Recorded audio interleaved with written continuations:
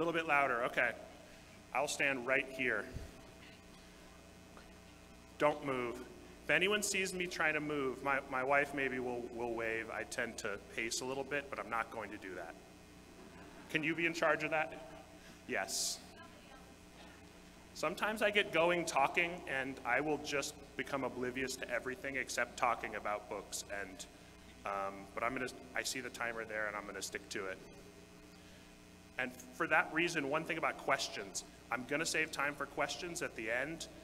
Just let me get through the talk. I'm not gonna do questions in the middle, because sometimes that derails us a little bit.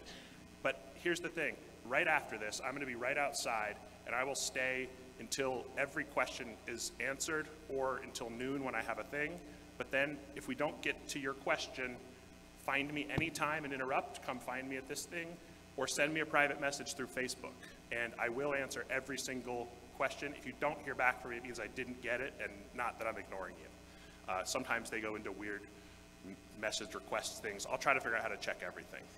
So if we don't get your question asked, I promise we will get to all of them. I just want to avoid the super specific questions during the talk so I can try to hit as much useful stuff to the most people as possible. Okay, and I see that it is time. Thanks for coming. I'm Adam. I write under mostly A.C Fuller and recently under my new pen name, D.D. Black. This is one of my favorite reviews of all time. I'm going to get to why in a little bit. Before I get really into it, though, I want to say thanks to all the volunteers and to Craig and Michael and the hundreds of people who make this thing happen. I was in the Facebook group for 20Books in late 2016, I believe, when we had maybe 800 people in the group, and the first conference at Sam's Town, where I still have fond memories of sitting with about 12 other people in the buffet at Sam's Town, and that was all the mystery, thriller, crime writers we could gather. That included cozy mystery people, sci-fi thriller people, and we had 12 or 13 eating cold ham in Sam's Town. And to see how this has grown is incredible. The mystery thriller thing tonight will probably have 400 people at it or something. So thanks to all the volunteers who make this happen. It's been integral to my career, and I hope it will be to yours. Okay, so here's what I'm going to talk about today. Different types of serial fiction. I'm going to focus on my expertise, which is novella serials. I'm going to talk about concepts, how to think about them, the craft of writing them, and the marketing of them. I'm going to touch on novella and radish and serial platforms in general. I'm not an expert at those, but I did interview multiple people who are doing 6 figures consistently on those platforms. So if you want to write serials on Vella or Radish, I'm not the leading expert on that, but I tried to become smart enough to offer some useful information about those while we're here. But there are people here who are leading experts on that, and I will try to help you find them if you want to follow up with them. But so my focus is on novella serials, and here's some of the authors I interviewed for this talk, because I didn't want to just focus on my own books. I wanted to hit some other genres and people who were doing it before me and after me. Sarah K. Wilson, YA Fantasy. This is a novella serial that she did that was quite successful, and she has multiple of these now. I'm just going to go through these pretty quickly. You can all follow up on these later. I don't know how you can access the slideshow, but there's got to be some way. If not, I'll just send you a PDF of it afterwards. So if you can't find it somehow, if they don't put it online, then I'll send it to you. I tried to hit people writing in multiple different genres. I know there's a lot of people here writing romance or paranormal romance. Geneva Lee is killing it with shorter serials. Another novella serial in fantasy. And these are some fairly niche projects that are on Radish. And this is my project, which I'll be basing a lot of what I say today on, which is called The Crime Beat. So first, briefly, for those who don't know, and most of you probably already know this, a serial is really just considered any larger work, usually fiction, that is broken up into smaller parts. So theoretically, you could just take a novel, publish it in 30 installments, 16 installments, and that would be a serial. In the olden days, you might have had 3 segments in a magazine over 3 months. For me, I want to do something longer than a regular novel, but shorter than a huge series, and this is what I came up with, and I'll explain why a little bit. There's a long history of serials. Most of you probably know this. Some of our greatest novels were initially published as serials and then packaged as whole novels later. We don't have a lot of the magazines anymore that these were published in. They're long gone. But I think that KDP, Vella, Radish, and just our own self-publishing possibilities have made serials kind of start to come back a little bit in the way we can do them.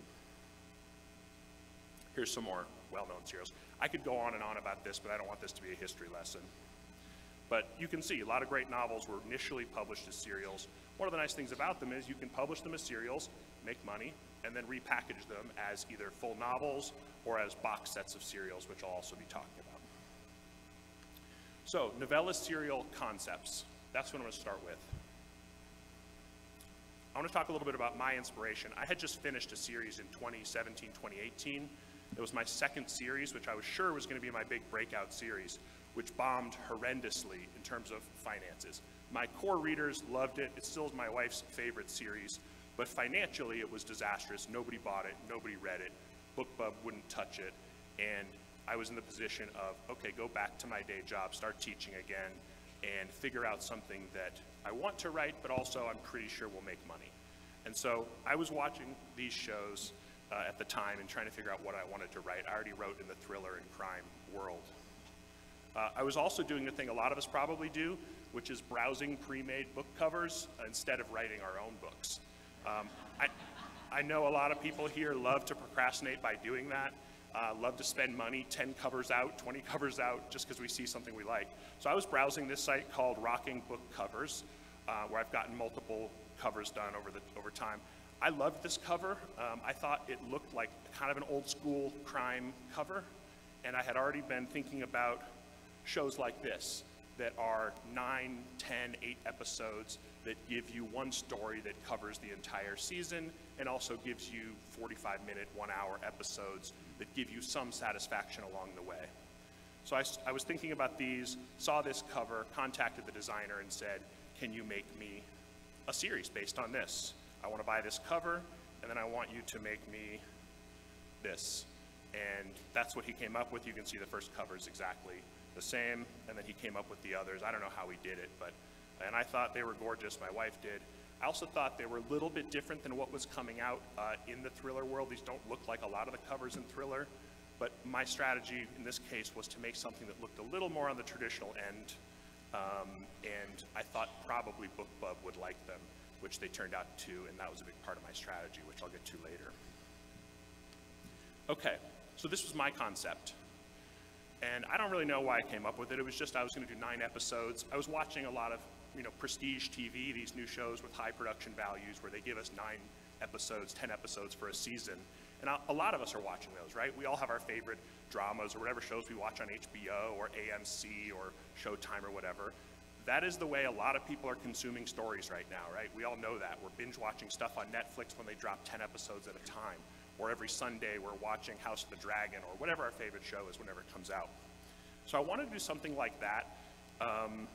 I wanted it to be longer than a novel, and I wanted the concept, the structure of it, these 9 episodes, to actually be tied to the story in a way that didn't feel random. So I didn't want to take a novel and hack it into 9 parts. I wanted to make the story and the concept tied together in a way that a reader would see and say, okay, this makes some sense that this is 9 parts instead of one really long book. And you'll see when I talk about reviews, it didn't make sense to all the readers. It pissed a lot of people off, but that's what's going to happen. By the way, for those who are thinking about doing Vella, if you go read the reviews of the top Vella projects, there are a lot of negative reviews like the one I had up on the screen that say, love this 5-star book, 1-star structure and concept, why isn't this one book? But a lot of people just buy them all anyway. And a lot of people like the structure too, so you just have to be prepared for some negative feedback. So this was the concept I was working on, and anyone see the movie Seven? Probably people of a certain generation. It was a fairly important movie. Here's a little scene. There are 7 deadly sins. Gluttony. You're going to come take a look at this? Greed. No one touches anything. Sloth. Wrath. Pride. Lust. And envy. 7. You can expect 5 more of these. So I wasn't going to get Morgan Freeman for my book, unfortunately, or the movie adaptation, although it could happen still. But I remembered this scene from this movie because when I saw this in the movie, they immediately had me, right? The concept was, oh, we've had a murder, we don't know anything about it. Then there's a second murder, and Morgan Freeman is smart enough to know, this is a 7 deadly sin serial killer. So we know as a reader, as a viewer in this case, there are going to be 5 more murders.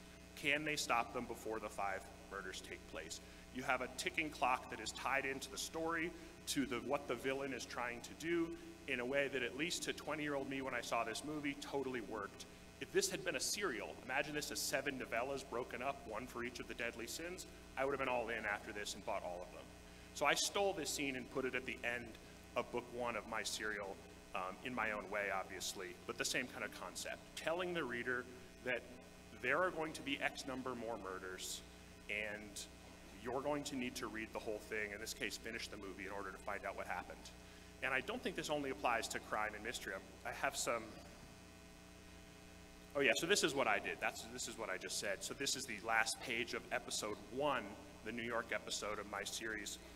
I'll just explain what it means. They've got this cryptic message saying from the first killer. So in the first book, they solve the first crime. They know who killed the guy, right?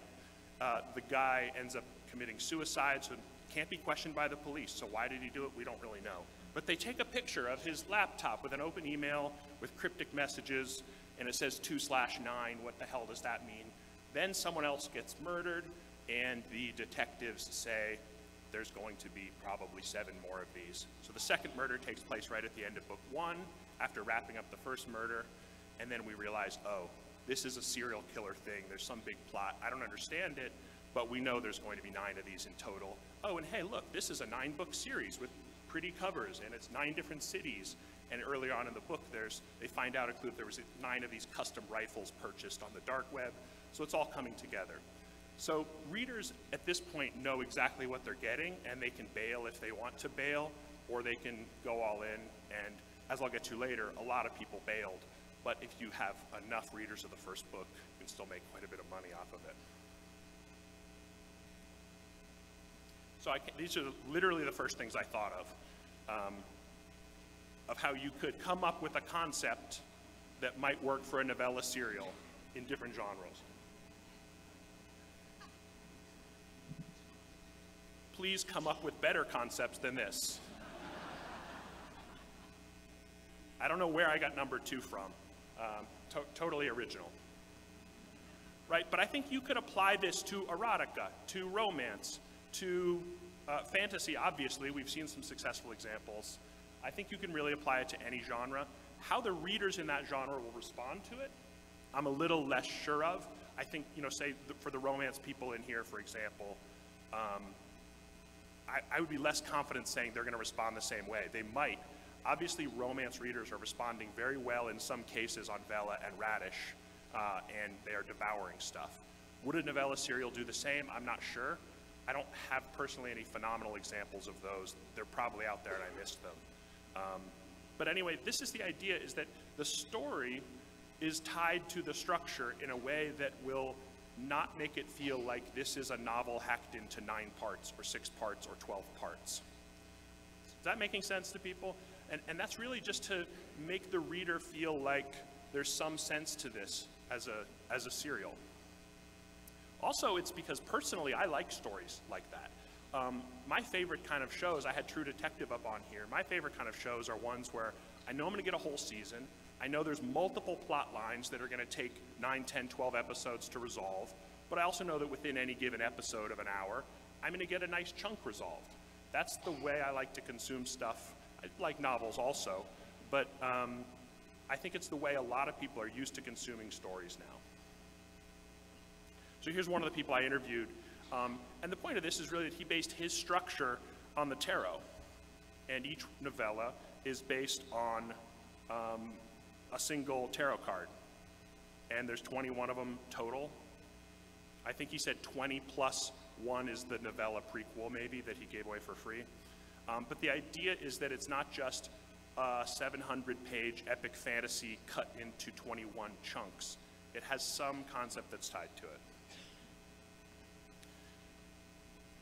So that's the concept. So, and by the way, when we do questions, I will happily brainstorm your specific concept. This is the most fun thing to me. So if you want to talk about some idea you have, either privately outside or grab the mic when this is over, I love to do that. So here, in terms of the craft, now we're going to talk a little bit about the writing. Once you have your concept, obviously covers, critically important. By the way, with my covers, I said I was aiming for a slightly more traditional look with the covers. I was very much prepared to throw those covers out if they didn't work.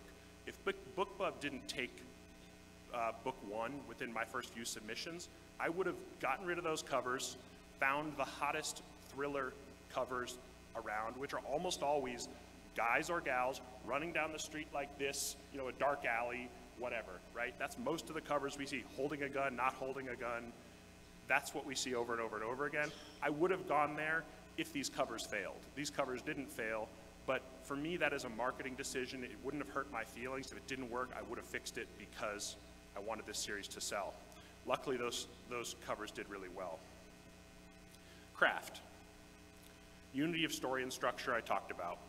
Multiple arcs, I'm going to talk about again. We're all familiar with this. Pick your favorite 1-hour drama, and you will find, especially stuff that's on cable and not network TV. Network TV does do this, but I think the shows on AMC, HBO, Netflix do this. People are a little more likely to accept an open-ended storyline on these other streaming platforms than on network television. Episode 1, twice as long as all the others. Why did anyone know why I did that? What? BookBub, yes. BookBub's minimum is 150 pages. A 20,000 word novella is not going to be 150 pages unless you do some really crazy stuff with fonts or put in a bunch of crappy back matter, which do not do. It's not honest and readers don't like it. So episode 1, you know how some shows do a double first episode, right? It's a 45-minute drama, but where the first one's an hour and a half. We're going to tell you a bigger story. We're going to introduce more characters. I wanted it to feel like that, and I wanted it to be long enough to hit 150 pages. Both because that would get readers more invested in the story and in the characters, because I could do more, but also because it would hit BookBub's minimum, because that was going to be a big part of my marketing plan. And then the craft is actually pretty simple. You'll see when I start quoting some other people here, cliffhangers, cliffhangers, cliffhangers. It's the only word that every single person I interviewed brought up. People feel differently about cliffhangers. It's going to annoy some people. There's some techniques you can use to make better and worse cliffhangers, ones that piss people off a little bit less. Obviously, we saw the last page of episode 1 of my serial. It had just resolved who the murderer was for book 1. That was thoroughly wrapped up and felt neat, right? And now we're in the denouement where the characters are hanging out. Hey, we solved the crime. This is great. Then the next person is murdered. Then we find out, holy crap, this is probably part of a nine murder serial killing thing. So cliffhangers are great, but you also want to offer some nice resolution before the cliffhanger. I'd love someone to test that. Just go all cliffhangers all the time. I think if you're in Vela or Radish or something, you maybe can go with cliffhanger after cliffhanger because you're dealing with chapters and not novellas in most cases. Maybe you're doing 2 chapters a week, 1 chapter a week, and maybe you can just go cliffhanger after cliffhanger. Short, simple chapters. When I talked to Sarah K. Wilson about her Dragon School series, she mentioned that her first one was the shortest, simplest, most basic storyline, and that one did by far better than the ones when she offered up a more complex plot, which is kind of sad in some ways, but she was very open. And by the way, everyone who spoke to me said I could share all their stuff. It's not, they all knew they were being interviewed for this talk. That I found fascinating. She was very open about the fact that her second, third, fourth ones didn't do quite as well, and she thinks it's because they were more complicated. So take from that what you will. Short, simple chapters, cliffhangers all the time, cliffhangers between chapters, cliffhangers between episodes or novellas or however you call them. So when I mentioned multiple arcs, by the way, this is one of my favorite memes.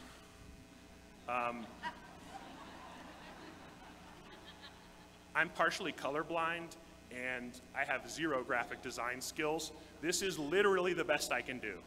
I almost was too embarrassed to put this up here because I thought someone who's good at this could make a gorgeous slide out of this with colors and all the arrows. Anyway, this is kind of how I thought about the storyline. So when I have my 9 books, I bought all my covers before I started writing this thing. I knew exactly what I was going into, and I knew how I wanted it to feel to the reader. So the big rainbow over the top, right? Except I couldn't figure out how to make it a rainbow, so I just left it, whatever color this is, grayish. These are the series arcs. This is the stuff that is going to be woven through every single book.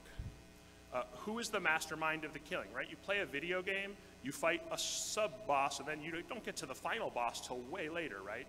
The killer they catch in episode 1 is not the mastermind of this thing, we find out. That's gonna have to wait till episode 8, 9.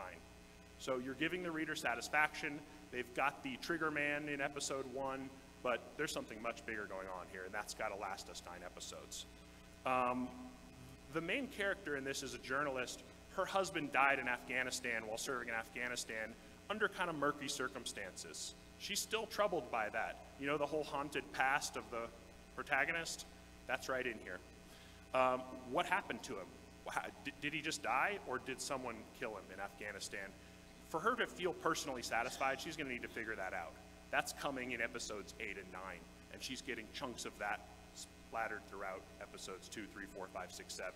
And as it turns out, it's tied into the overall arc of the entire book in strange ways. Will the main character find peace? She's fairly troubled. Will she feel better? That's something she's not going to feel better in episode 1, but by episode 9 can she feel better. The second main character is estranged from his wife. Will they find love again? Will he reconcile with his daughter? Or will main character 1 and 2 end up romantically involved? That's another thing that goes the whole way. It's these two kind of opposites attract, a cop and a journalist, and are they going to become romantically involved? It's just not a major plot line, but it's something you wonder about while reading. And then it's episode 6, they finally kind of get a little too drunk. They don't end up going all the way, but they realize it's a bad idea. And in episode 1, there's a very lovely dog that the villain isn't especially nice to. And who's going to take care of the dog? We can't leave that unresolved, right? It ends up fairly unresolved in episode 1, but we have to resolve that by episode 9. If the dog doesn't end up safe and happy, your readers will cancel you, delete your books, dox you, I don't know. It'll go badly for you. And there's also a plant that our main character is too screwed up to take care of. It's half dead. Will she learn to take care of her plant or not? So we have a sad plant, a sad dog that needs help. We have all these storylines, and we've got to go through the whole thing to find out. In addition to that, we've got these ones in the middle, right? These are in each episode. We're going to solve 1 murder per episode, roughly. However, we're not going to solve the overall arc of the thing till later. So these are the things you're getting in each episode. Breadcrumbs about all these things. We're going to get some success. They do find big clues. They get closer to the truth, but then something goes awry and there's some failure thrown in there too. What I didn't mention also is that we probably all thought a lot about 3-act structure. One reason I chose 9 is I wanted each of the 3 episodes to feel a little bit like a complete book. So 1 to 3, 4 through 6, 7 through 9, those also follow a bit of a 3-act structure, where the end of book 3, so the end of the sort of first act, is a huge cliffhanger that completely twists everything upside down. In a different way. And I figured that by then, if readers are bought in book 3, they're going to stick with it mostly. And so you can get harder and harder cliffhangers as you go. That was what I was thinking. I'm not sure it worked out perfectly. I think if I did this again, I could probably get better read-through on it by doing a few things differently. Okay, I've got 21 minutes. Again, graphic design is my passion. There's so many good versions of this meme, but this is my favorite one. So again, this is from John oh, I spelled his name wrong here. It should be Cronshaw. I thought I'd fixed that. Sorry about that, John. Television writing. Some of us have probably read the first Game of Thrones book in the Song of Ice and Fire series, which George R. R. Martin wrote after he'd worked in television for about 10 years. And even though that is a massive book, I think it's like maybe 280,000, 320,000 words or something, the way he uses cliffhangers in that is very similar to a good season of television. Even though they're big, long chapters, there's a ton of storylines, he uses cliffhangers geniusly in that project. You can do it in anything. And the way television works, they do it very well. So this is Sarah K. Wilson from the Dragon School series. And she found the tighter the writing, the better. None of this is really that new, obviously. You can do this in your novels too, and probably should in many cases. I think in a novella serial or in any serial, it's even more important to have really tight scenes, to have cliffhangers constantly, and always be moving forward, moving forward.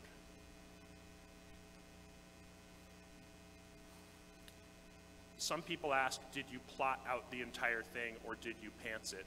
And again, there's no right way to do this. For me, I had the rough beats of all 9 episodes before I started writing. I knew where they were going to go. I knew about who was going to get killed. I knew the ultimate villain, but I allowed for some discovery along the way. And that's the way it is for Amelia Rose. She likes to not know what's going to happen. This is her style. She wants to be, this would terrify me personally, to not have any idea what was happening.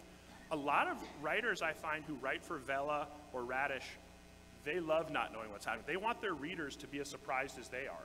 So they have a big setup, obviously. They know there's going to be drama. They know there's going to be cliffhangers. They don't know where it's going. That would make me a little too nervous that I'd screw it up or paint myself into a corner. But again, anyone who tells you there's a right way to do something like this is lying to you or trying to sell you something.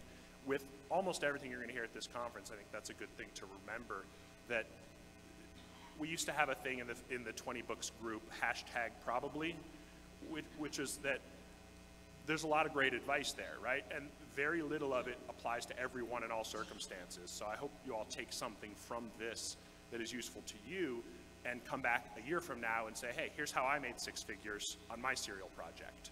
That would be the ultimate thing for me, and know we've done something useful here. Geneva Lee, who's doing incredibly well with her serial, she plans it out a little bit more. Again, there's an exception to every rule. There's no rules when it comes to this.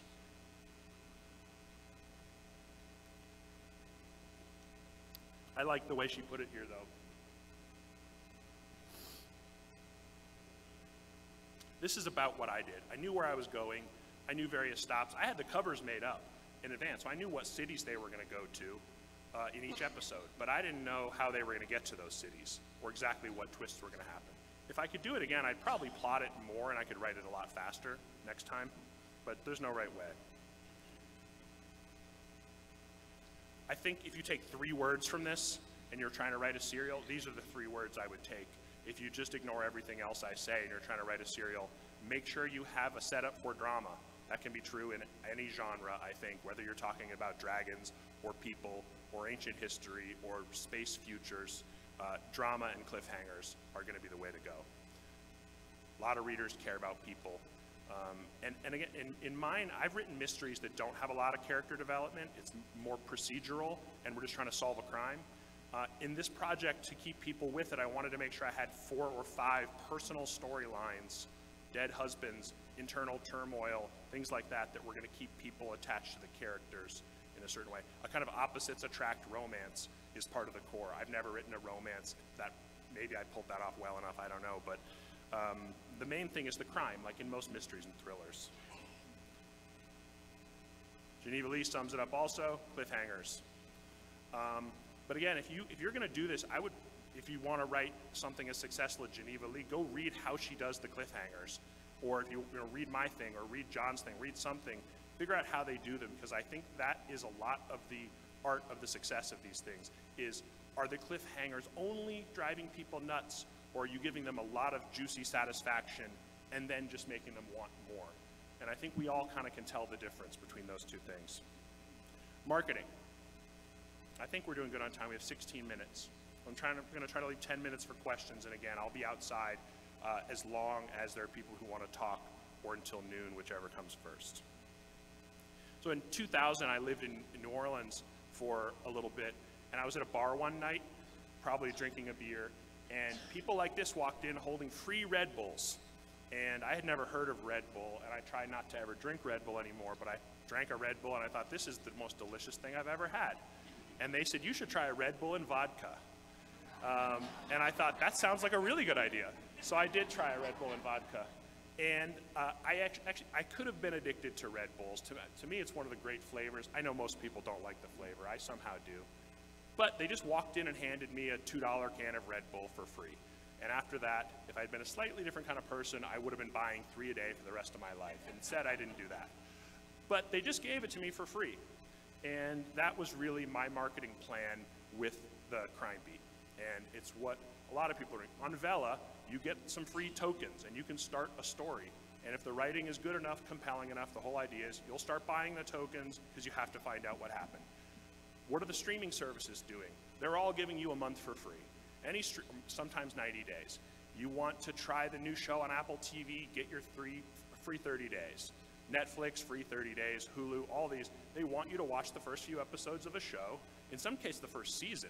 The way Disney did it was they put season 1 of The Mandalorian out after giving everybody who had Verizon a free year of Disney TV, and then season 2 was going to drop right after all those free years ended. Everyone is doing this. There's definitely an argument that all the free stuff drives prices down and pollutes the market. I don't exactly agree with that, but particularly for this, it was my strategy. Especially because at the time, I was not a super well-known author. I'm still not like one of the top thriller authors on the planet or anything. So how do I write something good enough that people are going to want the second book, and I give away as much as I can for free. So this was my entire marketing strategy.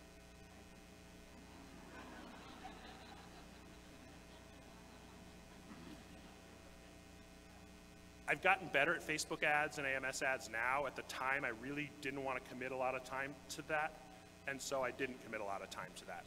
What I did instead was study every single BookBub email, make sure that my covers were going to hit. They featured some of my other stuff, make sure my ARC team was going to leave some good reviews when it came out, and just hope that they took it. And if they didn't, change the blurb, change the covers until they took it. I knew the writing was good enough and was going to be there. I knew that already. And we can talk about BookBub. They have people here, but BookBub has really helped make my career, so I'm a big fan of them. And this is what happens. When you get a free BookBub, you get to #1 in the entire Kindle store for free books. So again, I'm just giving stuff away here, right? 50,000 copies in a day. And really, in any genre, you can hit top 10, top 20 on the free bookstore. Not any genre, I shouldn't say that. Any kind of the major sci-fi, fantasy, romance, the major genres, it's fairly easy to hit top 10, top 20 with a free BookBub. So this is when I was in Kindle Unlimited, and I'm going to talk a little bit about that. And what happens when you get a free BookBub and give away 50,000 copies? Then some people ignore it, some people buy the entire series. This is when we had author ranks back in the day. I couldn't find some of my other screenshots, but suddenly all 8 other books are ranked between 2 and 30 on the mystery list or the thriller list or whatever list I was on at the time. And that was really my marketing plan. It's not going to apply to everyone the same way. Sarah, as we'll talk about, she used Facebook ads quite effectively for hers, and so did John, and I'm actually going to start doing Facebook ads on this series now to try to revamp it because it's died after a few years. So this particular series did incredibly well wide. I think it's actually over half of my sales came wide.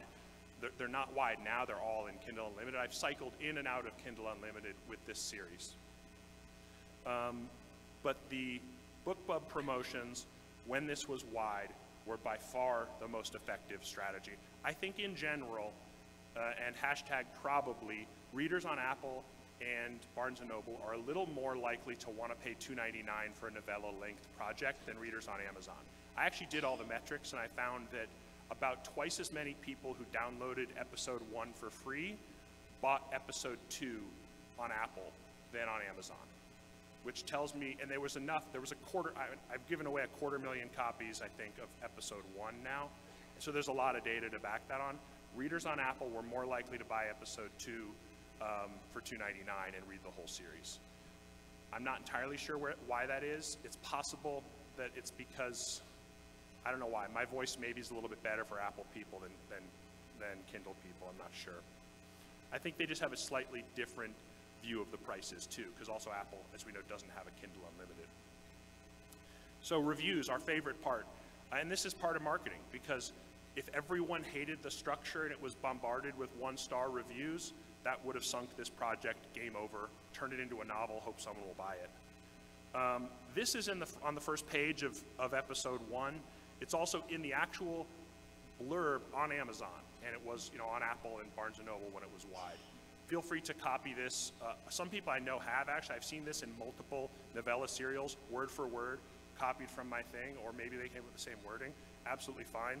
I wanted readers to know exactly what they were getting into. I didn't want to hide the fact that this was going to be full of cliffhangers. So I put this on the Amazon page and on page 1. This is what you're getting yourself into. Please delete from, I didn't write delete it from your hard drive now if you don't want this, but that's what I was aiming at. So this is the review you saw when you came in. There's quite a few of these. What I love about this one is that she's frustrated, but she's probably going to buy the next one anyway. A lot of people were like that. This person absolutely loved it. This is from Apple. If you guys aren't wide, this is what an Apple review looks like. There's thousands of reviews on Apple now that aren't visible because they're not there anymore. This person's just not in for it, but they love the first one. You're going to get some of those.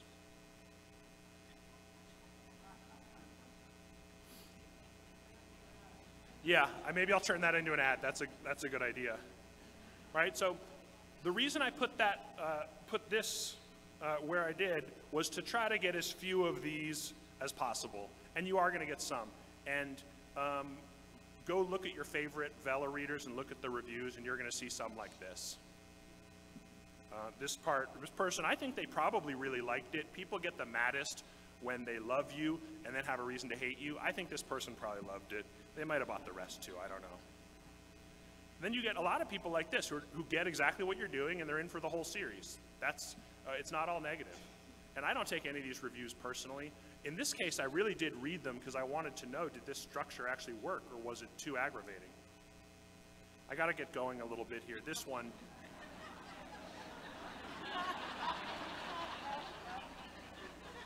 it makes it all worthwhile, right? All the lonely mornings when you get a review like this. I had just given away 50,000 copies of this book, right? For a book bub. And it's like this comes in and just, what do you do? Box sets, real quick. They're going to cannibalize the sales of your individual titles. Strategically, I put all the 9 titles out, then I started packaging them as box sets. Most of the authors I spoke with said you should probably do this even though it's going to cannibalize your sales. John says this is where almost all his revenue came from, was the box sets. This is what mine look like. It gives you something else to market. If you go look at online, the first book in this series has maybe 2,500 reviews, like probably 10,000 across all the sites. And these have maybe a few hundred each, but they consistently sell. And readers will often get the first book for free, and then they'll just go buy all the box sets because it's a little bit cheaper. So it's another thing for them to buy. Don't try to read all this. Find the slide later. John's strategy, he put multiple box sets that were small, and now he has a 21-book box set that he sells for 99 cents. This is hundreds of thousands of words. But if you read this carefully, you'll see it's doing really well for him. He's already had the individual sales. He markets it. It's in KU, and he gets tons of page reads through this. A lot of consistent income from books that were largely floundering. It's actually a strategy I might try. Don't know about the 99 cents thing. That hurts too much. But Sarah agrees. The box sets cannibalize sales. She wouldn't do it again. She's the only person who disagreed. I don't think there's a right answer here. I would definitely do it again. I would definitely do box sets again. Because novella serials are a slightly different format, she found Facebook ads really effective. When I tried them, they didn't work as well, but I didn't explain what it was well enough. And I also think Facebook ads would have responded better to a different, I used the covers, which I don't think worked well for Facebook ads. I think they worked really well for readers and BookBub, but not as well for Facebook ads. So that's something I could revisit. So a little bit about Vella, Radish, and Wattpad. The number one things I heard from people were accountability, right? If you're going 1 chapter a week, it gives you something to focus on. It gives you something to come back to over and over and over again. Motivation, The readers are literally waiting for the next chapter, and they're waiting for it now, a week at a time, whatever your publishing schedule is. Some found that they could build a big community fairly quickly because, like with shows, we talk about stuff in between each episode of our favorite shows. We talk to our friends or listen to podcasts, and that Vela and Radish people especially are finding that that works. I don't think that works as well in mystery and thriller. I don't think the communities are as strong there as they are in romance. They're there, they're just, I don't think they're as avid and connected as romance readers are. And then in a couple cases, folks are just remonetizing old stuff. They're taking old novels that don't sell at all, and they're splicing it up and putting it up on Radish to get a trickle of income from otherwise dead projects, which we have a lot of big earners here, but I also spoke to some people who are just trying to make an extra $50 a month because they're retired and it's just extra income, and that's, I think, equally good. A lot of people, as we know, are finding Vela super difficult, and it's not working very well for a lot of people. It seems like there's some massive earners there and a lot of people who it's not working well for. I actually spoke with someone who works at Vela who is an editor there who actually previews a lot of the projects and scores them based on genre and tropes and writing and bumps them up or down in the algorithm based on those things. That I didn't know until he told me that, but it seems to be difficult for the vast majority of people. There's questions about whether Amazon is going to keep pushing Vela. They probably will for a while at least, but I don't know for sure. Geneva Lee found huge success. She was already successful. She put it out to her mailing list, and almost no one joined Vela to find out about her book at first. She shared, these are her exact screenshots of her stats. Month 1, 347 episodes read, not great. 1 year later, 102,000 episodes read by publishing something people love consistently over and over and over. So her existing fan base didn't really come with her at first, but she built a new one on Vela by publishing enough fast enough. So I thought that was very impressive, and obviously she's doing very well.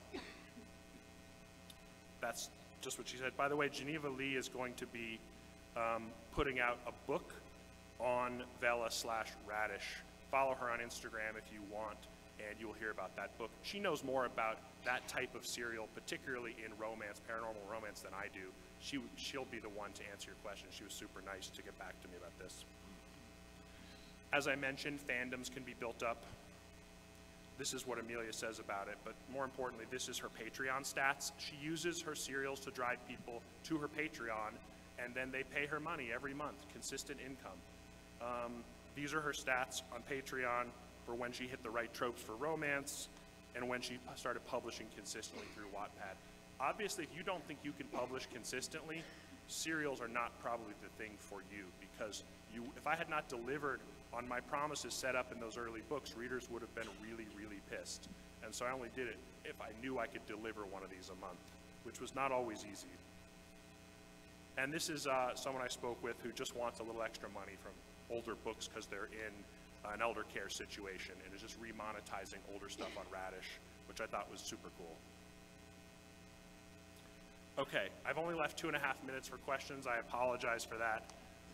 Again, after this is over, I think Craig is back there with a sniper rifle and will take me out if I go too long, but I'll be right outside the doors and we'll answer all questions until noon. Brainstorm your project, whatever. I love talking about this stuff. There's nothing bad. We have time for 1 or 2 questions. The mic is right there. Try to just make it brief. Someone ask a brilliant question, I'll answer it in the first minute and a half or so. Yes? I'll ask a quick one just for clarity. So you released the first and then you did one each month? Yes, I released the first 3. That's a great question. I should have covered that. The first 3 came out 1 week apart. Those were all completely done and polished. So book 1, a week later, book 2, a week later, book 3, and then a month later, book 4, a month later, book 5, a month later, book 6. That's how I did it. I wish I could have done them maybe every 2 weeks instead, but I didn't get it together to do that. Any other questions in the minute and a half we have? Yes, sir. So after you completed your series, did you immediately go into another series, or what did you do next? Yeah, so after completing it, did I go to another series? No. Friends asked me what I was working on after this series really took off in 2020, and I said I was working on Career Suicide, which was I took up a bunch of other projects more of a literary crime novel, a side passion project which isn't out yet. If I was all about the money, I would have written the Crime Beat Season 2, and by now the Crime Beat Seasons 3 and 4 would be out, and who knows what would have happened. I know they would have been hugely successful. But Season 1 did well enough, and I didn't feel passionate enough about doing the next one as I did about the other stuff, and for me, it wasn't about maximizing all potential revenue. I just wanted to write other stuff and kind of had a side quest into traditional publishing based on the success of this. So stuff happened. I probably will never write Season 2. I might write in this format again, though. Yes, we have 20 seconds. Do you think using pre-made variations is important for serials where you need to buy like 9 covers? Do I think pre-made variations are important for covers that look similar? I think are super important because I wanted it to look like one thing, and I wanted it to look beautiful, which to me those covers do. That probably don't hit everyone.